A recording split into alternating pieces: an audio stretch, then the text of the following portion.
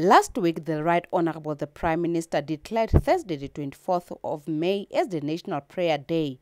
The day is meant to put the country in God's hands as it prepares to embark on a journey of reforms in order to clear the confusion that citizens have been having regarding the declared day.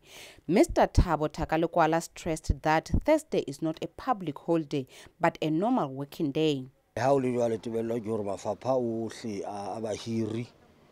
Ho kenyeletsa mmuso, kgwebo le mekgatlo e ikemetseng ba lokolle ba bang ba basebetsi ba bona hore ba ye Thapelong, empa ba bang ba tla tswela pele ka mosebetsi wa letsatsi le letsatsi.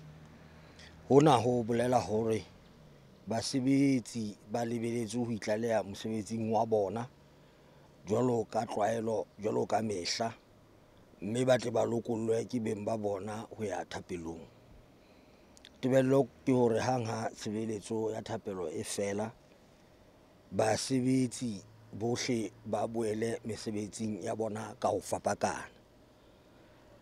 Jwalo ka ha o so ile wa hlaloswa pejana, tshebeletso ya Thapelo kwano motsemoholo Maseru e tla qala ka motsamao wa Thapelo o tla tloha ka Sekeng sa Morena Moshweshwe wa pele ho ya ka lebaleng le leholo la dipapadi la Lesotho, mme Thapelo e tla qala ka hora ya 11 diterekeng tsohle tsa naha. He further urged Basotho to gather in large numbers at all selected places for the national prayer, which will commence at 11 hours.